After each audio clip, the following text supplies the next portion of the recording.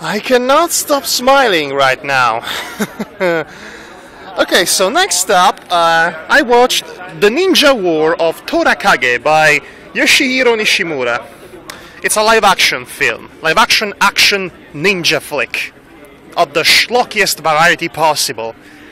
Let me tell you, if the director's intention were to bring the ninja back to coolness, mission accomplished, let me tell you. This film is a tour de force of insanity, just as I like him, might I add. So over-the-top ninja action and fighting, check.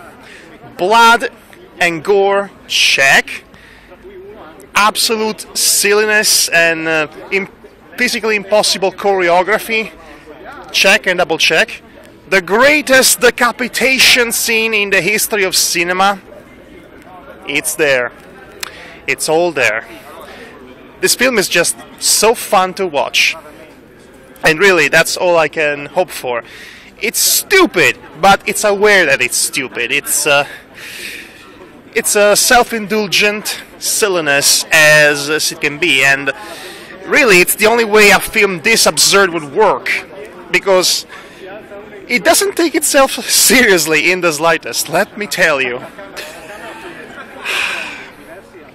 And by the end of it, this is the best part, by the end of it, it basically turns into the pilot for a tokusatsu show, with the main character basically getting to wear a superhero mask and his family going to fight evil in the world.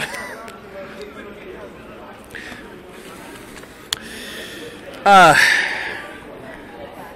Ninja War of Torakage, look at this. This is just a picture from the film. I mean, yes, it also has over-the-top crazy characters, like this lady with Wolverine claws, and this child with a mask covered in moving eyes and wings made of human hands. If that is the kind of stuff you want to see in your insane ninja flick, then this is the film for you.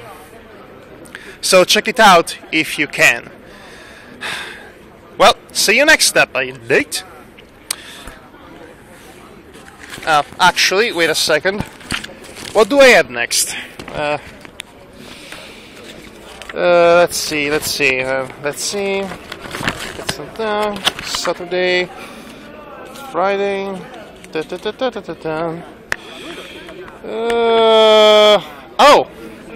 Oh, next up, I have a classic sci-fi schlock from the 50s, Invasion of the Saucer Man.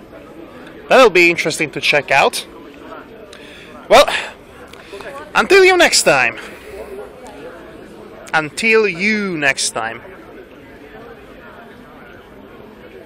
Let's go with that.